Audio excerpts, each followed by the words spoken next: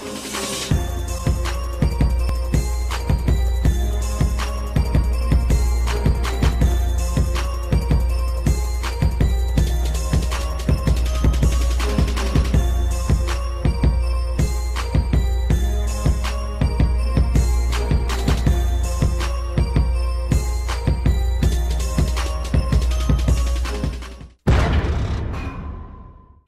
to MMA, the best MMA show around the world. My name is Mighty. Thank you so much for joining me. You know, first, I want to start off by saying this coming Saturday, April 2nd, is Autism Awareness Day. So if you want to show your support, you can wear some blue. That's what it's for. And anything you want to post on social media, you can use the hashtag #LightItUpBlue, L-I-U-B, Light It Up Blue. And, you know, show that you support autism awareness. My cousin actually has autism, so it hits home a little bit. So if you want to show your support, do your thing. Use the hashtag, wear a little blue, post on social media, Twitter, Instagram, Facebook, whatever you're doing. So I just wanted to start off the show with that. Something a little bit different, but show my love to the people that have, or people that love the people that have autism. So let's jump into MMA. I feel a little like, I don't know, I just feel like there hasn't been a lot going on until today. But first, before we jump into that news that everyone's, I guess, some people are excited, some people aren't, let's talk about good old Johnny Bones Jones. What is this guy doing? I know a lot of people say, hey, whatever he does outside of the cage shouldn't concern us, but man, if he keeps effing up, it's going to affect things that go into the cage, like getting your belt stripped and not being able to make fights and blah, blah, blah, blah, blah, blah, blah.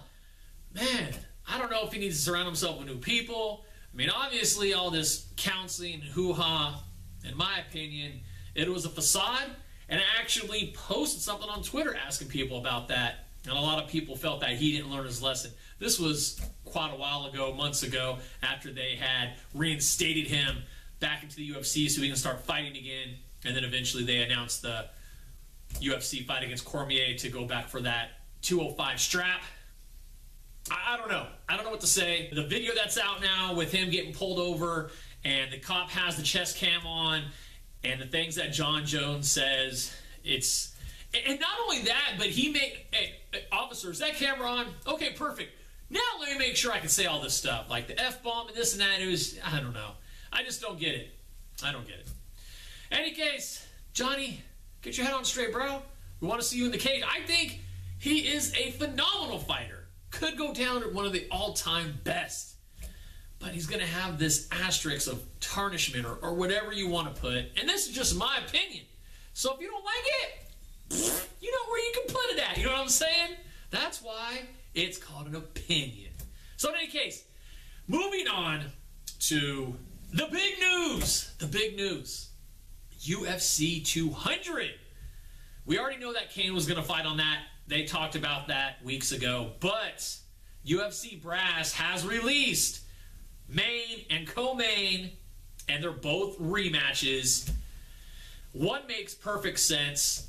Conor McGregor against Nate Diaz, because they're coming off a huge pay-per-view, arguably one of the biggest in UFC history, maybe the biggest in UFC history. I don't know what the exact numbers were, but I know it was right in that realm.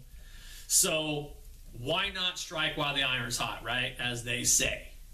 I don't know who they are, but someone says it. And the co-main event, Frankie Edgar versus Jose Aldo to the rematch. These are both great fights. I mean, the first time Frankie and Aldo fought went to a decision. I can't say it was a close fight. I can't say it was a dominating performance from Aldo.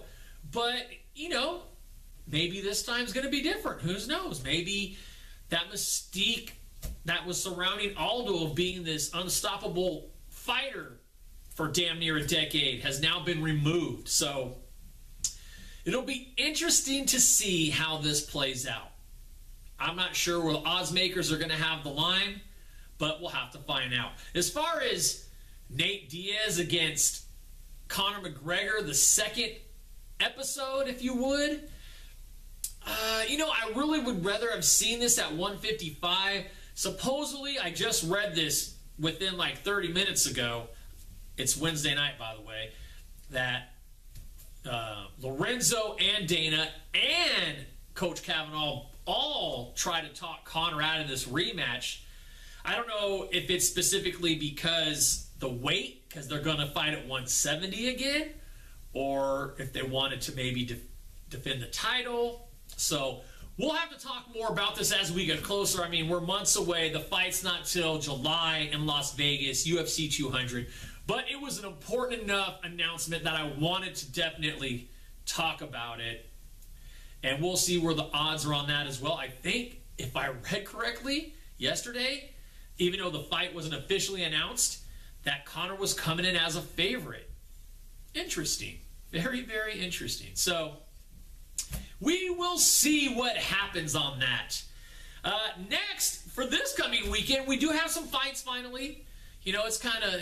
We did have fights last week as well, but, if it isn't the big machine or a big Bellator event, to me, sometimes it feels a little emptiness. I don't know. That's just me. I mean, I love fights, don't get me wrong, but I feel like marketing is a big part of it. And with the smaller promotions, they just don't have the dollars to market it like the big machine, a.k.a. the UFC. So it's hard to get hyped up for the fights. But they do have 2 fights this weekend on Friday night. You got Victory FC 49 out of, you guessed it, Peyton Manning's favorite place, Omaha, Nebraska. I had to do it. So that's Friday night, and that'll be exclusively on UFC Fight Pass. They like to host a lot of these smaller promotions, up-and-coming promotions, so they can steal people from them and put them on their own roster later. Just saying. And then Saturday night, actually, a decent card. World Series of Fighting 30 in Sin City itself at the Hard Rock Cafe and Casino, or Casino Hotel, actually. And that will be David Branch defending the title against Clifford Starks for the middleweight, because David Branch holds 2 belts, light heavyweight and middleweight. And then John Finch will be fighting Zeffirino for the vacant welterweight title. Originally, that was going to be John Finch against Jake Shields, and then something happened on that. That didn't pan out, so now John's fighting Zeffirino. That happened Saturday. Free as always on NBCSN, which is NBC Sports Network. Look at your local cable and satellite providers to find out. So this is a short but sweet. I just wanted to get a quick show in, bang it out, do it up. I do want to say something before I get out of here, though. I want to give a shout out to a couple folks, and that is Unique Kennels. Been with me pretty much since day one. Thank you for all the love and support. I appreciate it. And Mama's Boy Apparel, John, my Canadian brother, thank you. Design Effects, thank you so much for being there. And just a shout out to Flying Brian. That's my brother at arms right there. He's doing great on YouTube. Check him out if you haven't watched him yet. Flying Brian Show on YouTube. So, in any case, you know what though? Subscribe, buddy. You know where at MMA Made Show on all your typical social media, Twitter, Instagram, Facebook, and you know where on YouTube, /Morbid Manor.